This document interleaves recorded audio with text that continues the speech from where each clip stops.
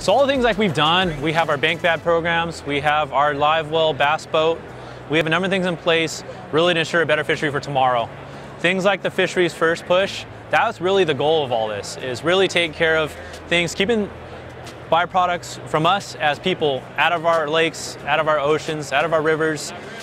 and taking things that would have ended up in the landfill or in the dumpster and making them into functional things like our products, like the clothing we wear. The future of our sport is extremely important to us. So all the things that we're doing with the bank back programs, the Bass Bus live release boat, and or the new products like the Rescue are all things we'll really